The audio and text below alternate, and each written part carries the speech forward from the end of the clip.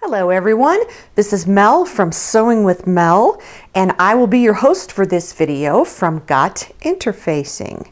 Today's video is about LuxeFuse. Alright, so this is LuxeFuse. Let me read a little bit about it. Have you ever wanted a product that gave you the stability of Decaville Light, but maybe just a little more, but maybe not quite as heavy as Decaville Heavy? LuxeFuse is the perfect product. It is just a little bit heavier than Decaville Light and acts just like it. It's a great alternative.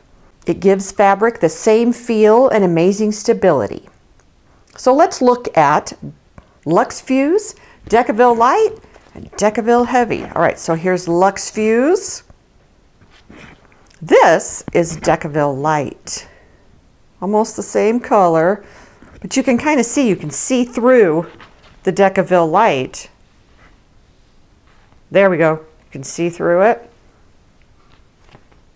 But let's turn this around. Not so much LuxeFuse, a little bit. This is Decaville Heavy. Okay. Let's see if I can give you a good view. Oh, okay. There we go.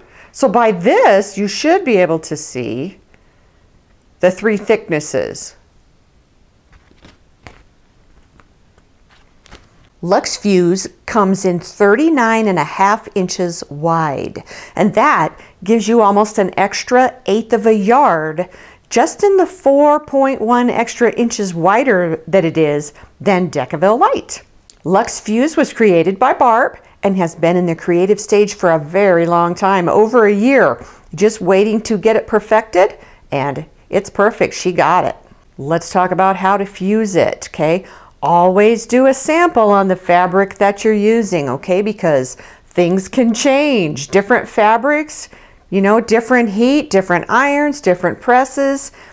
Do a sample first so that you're not sad later that you messed up your project because you didn't do a sample first, okay? So 265 to 320 as far as your heat on your heat press, okay? You need to press it, not iron. We talk about this a lot. Press, okay? If you're ironing, you're sliding it around. Press, lift, press, lift, okay? You want to hold that though for 6 to 8 seconds, maybe more. And if it didn't take the first time, try again and just keep trying until you get it perfect. If you're using an iron, it would be the wool setting that you would use. Now I want to show you something. LuxeFuse, as opposed to the woven fuse or woven fuse 2, these are wovens, okay? This is not a woven.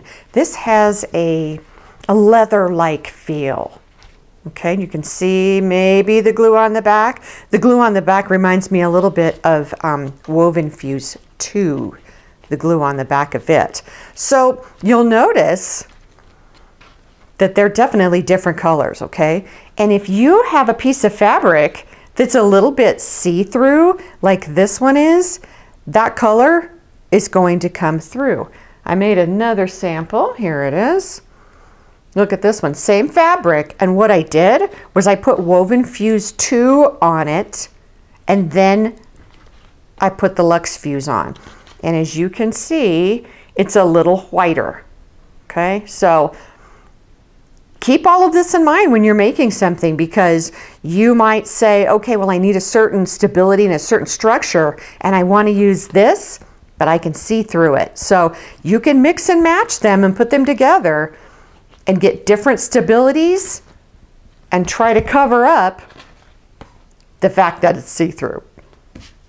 When your interfacings come to you in the mail, they are folded up really nicely and they're all in plastic sleeves, okay? When you get them, unfold them. Unfold them and roll them up on a tube if you can. That's your best bet, because it will help the creases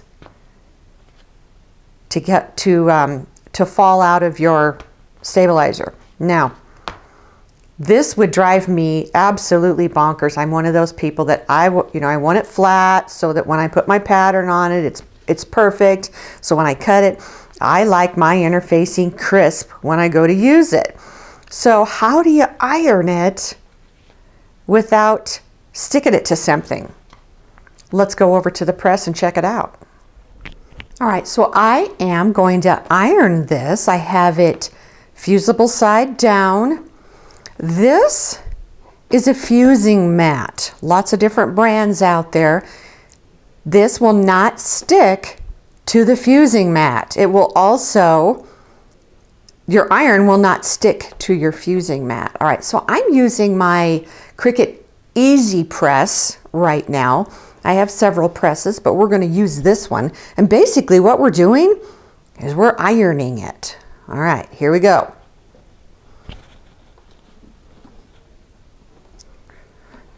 Now you don't have to move it around. And when I say ironing, I mean, you know, not like ironing.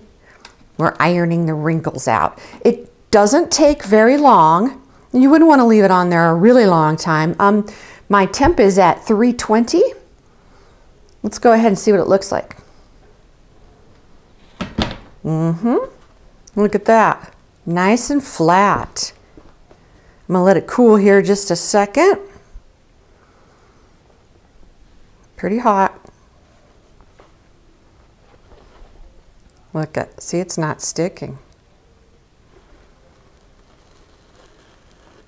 Look at that. All the glue is still on there. It's nice and flat now where it was not nice and flat before. And